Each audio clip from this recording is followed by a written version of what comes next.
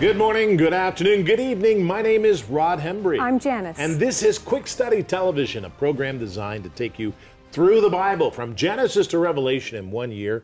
We are doing that, and today we have a lot of people who are helping us put that together. Let me tell you that Corey is one of them. Corey, what are you doing today?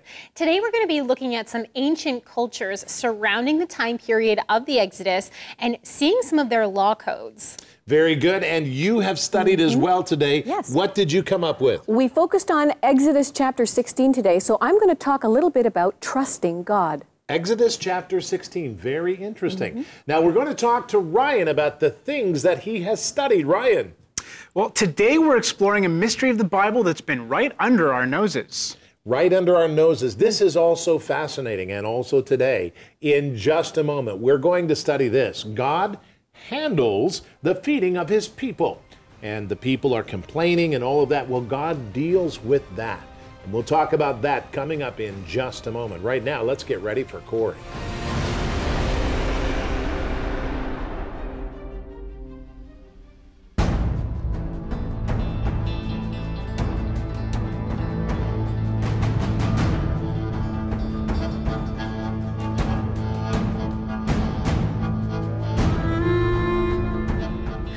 First, today in our historical studies, you and I are going to be taking a look at an ancient law code. It comes from a civilization around the time period of Abraham. So this is well before the time period of the Exodus, and we're going to put it into some context and see what it means for biblical studies. After years of frenzied battles, the city kingdoms of ancient Mesopotamia began to take on empire-like forms. Around 1800 BC, when an Elamite chieftain won possession of 4 important cities of the south. In northern Mesopotamia, the king of Assur also spread his reach out to form an early version of the empire of Assyria. While these two empires were flexing their military muscles, between them, in middle Mesopotamia, a man named Hammurabi inherited the throne of the city of Babylon.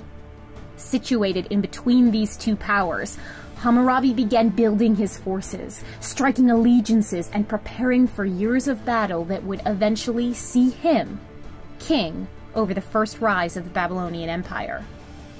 Hammurabi launched his takeover of Mesopotamia by creating alliances with powers that would help him gain more territory before he would turn and defeat them too. His first major alliance was with Assyria while he defeated the south. Then with the city of Mari, while he defeated Assyria, until with his empire grown, he commanded to have power over Mari as well. When King Zimri-Lim of Mari refused, he defeated it and set it on fire. Once Hammurabi had established his Babylonian empire, he created his law code known as the Code of Hammurabi. It's known from its one surviving copy found in ancient Susa. This copy holds the title of the most complete ancient law code known.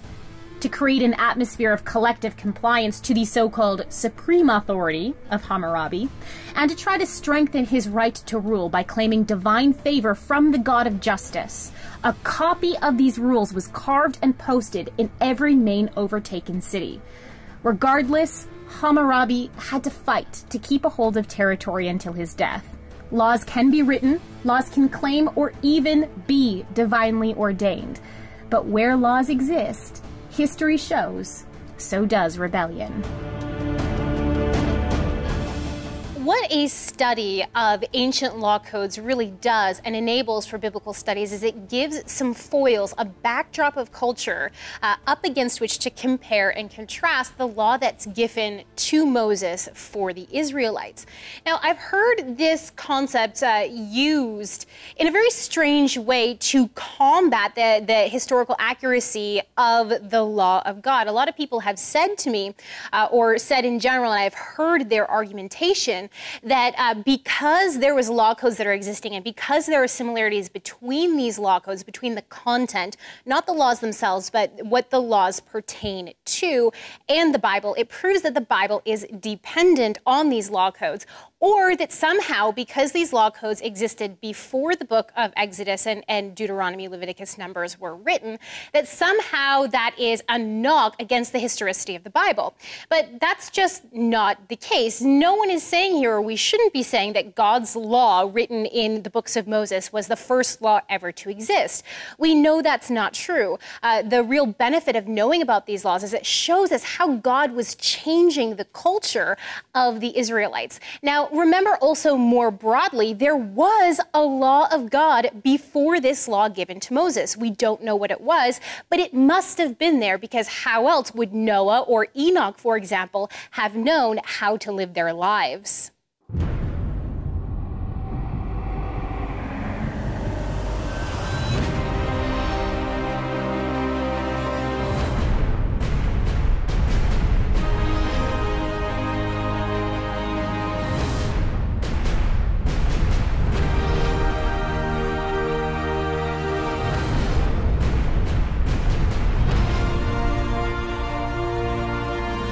It's hard to change the way we have lived for years. Now, when the people of Israel became a nation, they lived for several hundred years in Egypt amidst all of their gods and rituals. They are comfortable with Egypt and its religion, and they know the ways of the Egyptians. They know their customs. They know their peoples. God changes all of that. The Israelites don't know how to act and react in the wilderness. Instead of seeing their plight as a change in culture and doctrine, they complain. Now, this is a new reality for Israel. They get out of Egypt, but Egypt doesn't really leave them.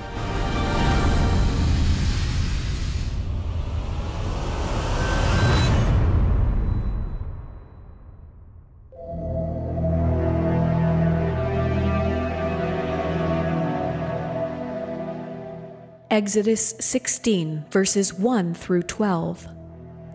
And they journeyed from Elim, and all the congregation of the children of Israel came to the wilderness of Sin, which is between Elim and Sinai, on the 15th day of the second month after they departed from the land of Egypt. Then the whole congregation of the children of Israel complained against Moses and Aaron in the wilderness. And the children of Israel said to them, "Oh, that we had died by the hand of the Lord in the land of Egypt, when we sat by the pots of meat, and when we ate bread to the full. For you have brought us out into this wilderness to kill this whole assembly with hunger." Then the Lord said to Moses, "Behold, I will rain bread from heaven for you, and the people shall go out and gather a certain quota every day, that I may test them whether they will walk in my law or not. And it shall be on the 6th day that they shall prepare what they bring in, and it shall be twice as much as they gather daily." Then Moses and Aaron said to all the children of Israel, "At evening you shall know that the Lord has brought you out of the land of Egypt, and in the morning you shall see the glory of the Lord, for he hears your complaints against the Lord. But what are we that you complain against us?" Also Moses said, "This shall be seen when the Lord gives you meat to eat in the evening, and in the morning bread to the full. For the Lord hears your complaints which you make against him. And what are we? Your complaints are not against us, but against the Lord." Then Moses spoke to Aaron, "Say to all the congregation of the children of Israel, 'Come near before the Lord, for he has heard your complaints.'" Now it came to pass, as Aaron spoke to the whole congregation of the children of Israel, that they looked toward the wilderness, and behold, the glory of the Lord appeared in the cloud. And the Lord spoke to Moses, saying, "I have heard the complaints of the children of Israel. Speak to them, saying, 'At twilight you shall eat meat, and in the morning you shall be filled with bread, and you shall know that I am the Lord your God.'" Exodus chapter 16, verses 1 through 12.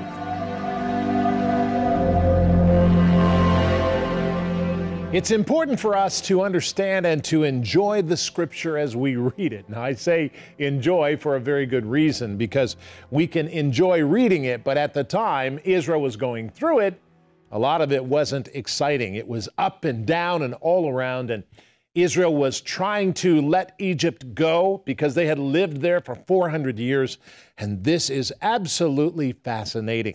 Now, if you don't have the Bible guide, why not? You should write to us and send an offering in any amount, or go to the website at BibleDiscoveryTV.com and go there and make a donation any amount, and we'll be happy to send it to you. But our steps of faith are important. As we look at this, we need to say and explain that it's hard to change forever. It's hard to change forever, because a lot of people think that once you are like you are and young, you grow up and you get to a place where you live like you want to, well, you don't change. But in the case of Israel, there were people different ages, and they did change, and it was hard for them. Our reading is Exodus 16 to 18, and as we read that, you need to pay attention. Our looking and our exploring is in Exodus chapter 16, verses 1 through 12. And as we look at this, let us consider what God says to us. We go to Exodus 16, 1 through 5. It says, "And Israel journeyed from Elim, and all the congregation of the children of Israel came to the wilderness of Sin, which is between Elim and Sinai, on the 15th day of the second month after they departed from the land of Egypt. And then the whole congregation of the children of Israel complained against Moses and Aaron in the wilderness. And the children of Israel said to them, 'Oh, that we had died by the hand of the Lord in the land of Egypt.'" By the hand of the Lord in the land of Egypt. That's amazing. "When we sat by the pots of meat, when we ate bread to fulfill or to be full, for you have brought us out into this wilderness to kill this whole assembly with hunger." That's what they were saying. Verse 4 says, "Then the Lord said to Moses, 'Behold, I will rain bread from heaven for you, and the people shall go out and gather a certain quota every day, that I may test them, whether they will walk in my law or not. And it shall be on the 6th day that they shall prepare what they bring in.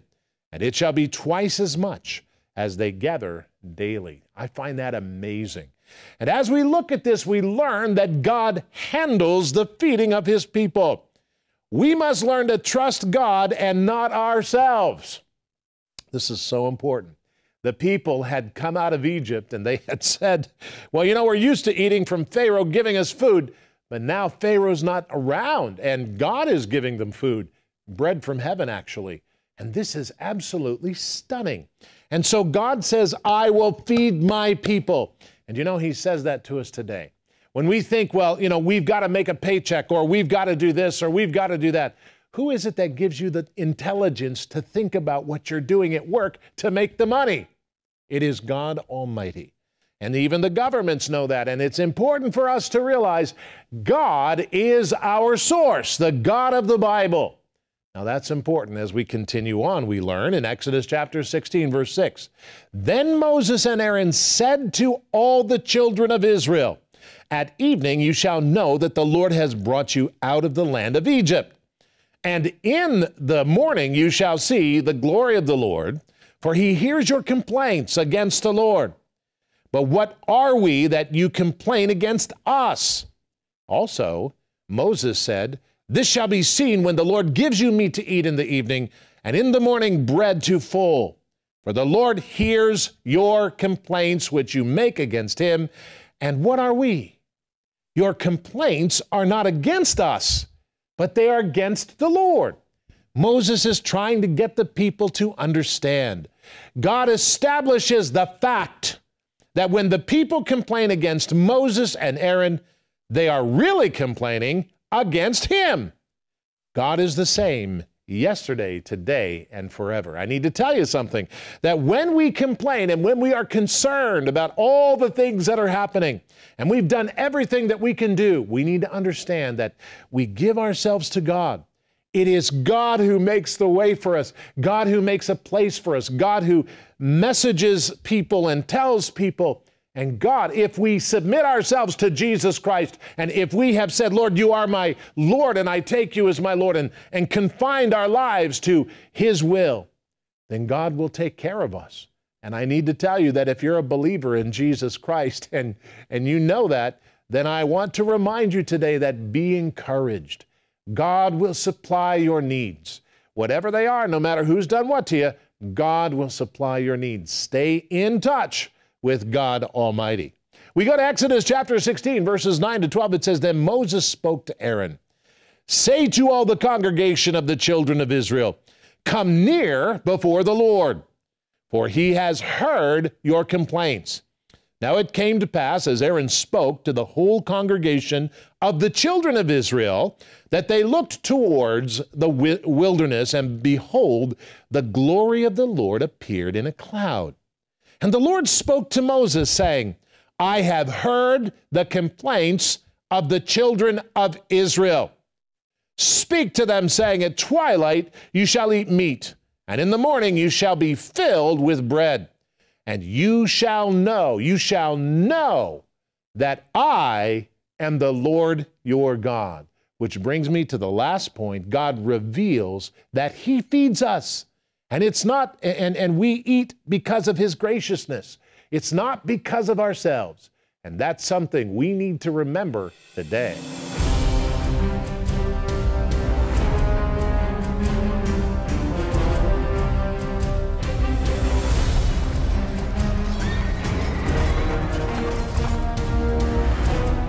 You and I are going to continue to study ancient law codes. Now, these are not biblical law codes, but they're from cultures surrounding the biblical culture. We're going to be able to compare and contrast God's law that we find in the Old Testament. The ancient city of Mari flourished from around 3100 BC till its destruction by Hammurabi of Babylon in 1760 BC.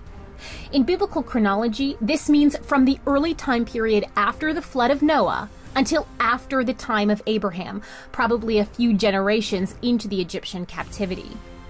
After accidentally being rediscovered in modern times, the site of ancient Mari was extensively excavated. Mari was located in a center of ancient power and was advantageously built at the junction of several major trade routes. Its importance is displayed through the archaeological discoveries made there: massive walls, temples, palaces, and public buildings. But by far, the most valuable discoveries at Mari have been from its golden age, encompassing the last 25 years before the city's destruction by Babylon. It's from this time period that the massive palace of King Zimri Lim has been found, containing 300 rooms on its main floor and another estimated 300 from a second floor. So well constructed was this palace that after more than 3,000 years, some of its door lintels were still intact. The most stunning find of the palace is what discoverers have deemed the Royal Archive, over 25,000 documents. These ancient letters shed light on the language, culture, practices, and advancements from the period of the biblical patriarchs. There are legal, religious, civil, and even personal letters between the king, his wife, and daughters. Besides creating a cultural backdrop on which to display the scriptural history of Abraham, the Mari archives verify biblical forms of covenant, animal sacrifice, and the existence of certain personal, city, and pagan god names. The Mari archives also contain prophetic literature, male and female prophets corresponding with the kings of Mari. What this does is gives historic documentation to the early importance of prophets.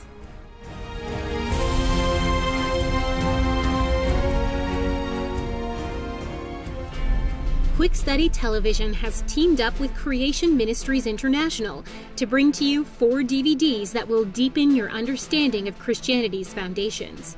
Genesis and the Gospel Connection demonstrates Genesis' direct link to Jesus and explores creation as it affects the Christian faith. Genesis, the missing piece of the puzzle, explores modern issues that have stunted the growth of Christianity in modern times. Codes in Creation presents a surprising case in the creation-evolution debate, casting clear doubt on modern scientific conventions. What the Bible and science say about the age of the earth tackles the question of the earth's age, challenging both secular and Christian positions.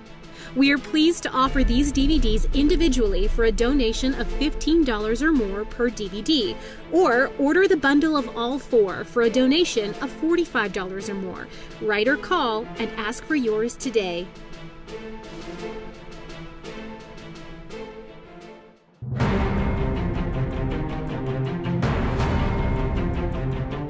Thank you for staying with us and joining us here on Quick Study Television. We're taking you through the Bible.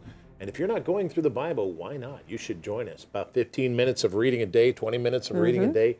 It is an excellent idea to go through the Bible. Now, I need to tell you, next time on Quick Study Television, we're going to be talking about this. God set specific conditions for worshiping Him. He did. And we have to worship Him certain ways. The 10 Commandments tell us that. We'll be talking about that and more on the next Quick Study Television program. Ryan is here. Ryan, what'd you study? Well, I know our reading today is in Exodus, but I want to go back to the 5th chapter of Genesis because there's an absolutely fascinating mystery that's been right under our noses.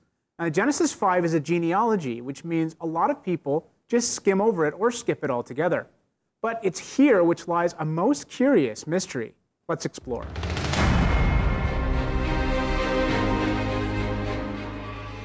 Some mysteries of the Bible are hidden in plain sight. Such is the case for Genesis chapter 5. In this passage, a genealogical record of the family of Adam, 10 Hebrew names are presented. These are proper names, however, so they are not translated, but only transliterated to approximate the way they were pronounced. This leads us to question what these names signify in English, an investigation which requires the study of the original roots. The very first name and man of the human race, Adam, or Adamah, fittingly means man. Genesis chapter 5, verse 3 reveals that Adam begot a son in his own likeness, after his image, and that he named him Seth. Seth means appointed, as Eve explains in Genesis 4:25. For God has appointed another seed for me instead of Abel, whom Cain killed. Seth's son was Enosh, meaning mortal or frail, while Enosh's son Kenan can mean sorrow, dirge, or elegy. Kenan's son Mahalalel means the blessed God, and Mahalalel's son Jared means shall come down, from the verb yared. Jared was the father of Enoch, Enoch meaning teaching or commencement. The name of Enoch's son was Methuselah, which comes from 2 roots, Muth meaning death, and Shalach meaning to send forth or to bring. So Methuselah means, his death shall bring. Methuselah's son was Lamech, meaning lamentation or despairing, and Lamech named his son Noah, derived from Nechem, which as he himself explains in Genesis 5:29, means to bring relief or comfort. And he, Lamech, called his name Noah, saying, this one will comfort us concerning our work and the toil of our hands, because of the ground which the Lord has cursed. Assembling these name meanings in sequence reveals a hidden message. Man is appointed mortal sorrow, but the blessed God shall come down, teaching that his death shall bring the despairing rest. That is remarkable. It is God's entire plan for redemption, the gospel, presented right here in only the 5th chapter of the Bible. The implications of this discovery are deep and are many, not the least of which is the fact that right here in Genesis chapter 5, God already had a plan in place for our redemption, which was to send Jesus Christ, God in the flesh, to earth to die on our behalf on a wooden cross. Remember, every passage that's in the Bible is put there by design. 66 books, 40 authors. It's literally all interweaved. Let's not miss a single word of it. That's really interesting, and I can't remember how many times I've read those names, the first 10 names, and not know what they mean. That's amazing. Anyway, thank you, Ryan. You studied today. What'd you do? Well, yes, I did. We're taking a look at Exodus 16, and in this chapter, we see how God has made provision even to give the Israelites, his chosen people, food every day. He's sending bread from heaven. And with that, he is giving them specific instructions for how to gather and eat that food.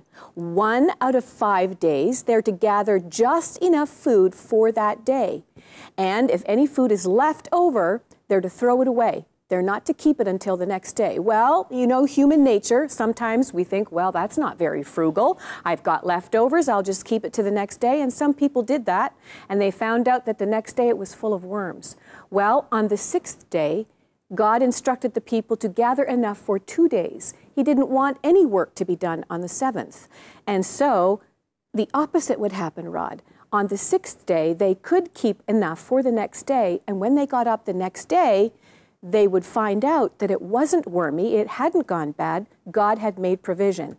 And I just find it so fascinating when you look at this. We talk about God's provision. When we go outside of what God tells us to do, we fail to enjoy the blessing of God's provision. Absolutely true. We think we're the smart ones, that we have the better idea and the better plan. Some people, when they kept for 2 days, they thought, now I'll just gather for 1 because I'm going to collect the next day. When they went out on the Sabbath, 0 food was available. That's interesting. They were hungry. That is great. Okay, well, here is Call to Prayer today.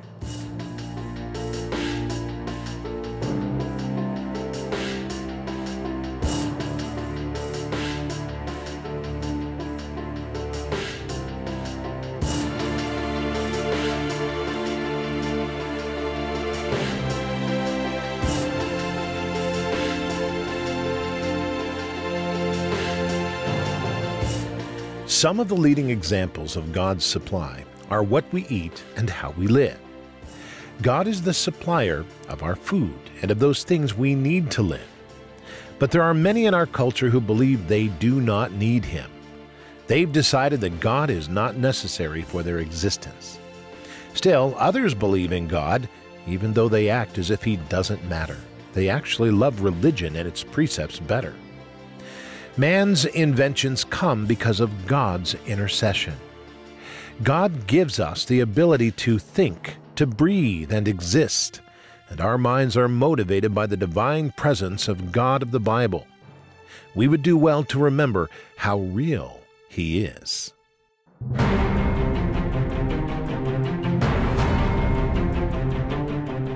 As we conclude the program, I want to tell you about somebody who is very special and who has sponsored this program, and he has made a way for you and for me to go to heaven. That is Jesus Christ, and He came 2,000 years ago, and He lived a perfect life. The truth is, He was crucified, and then He rose again on His own, seen by over 500 people, ascended to heaven, and He said, "Come to me, all you who are heavy laden, and I will give you rest." Come to Jesus today.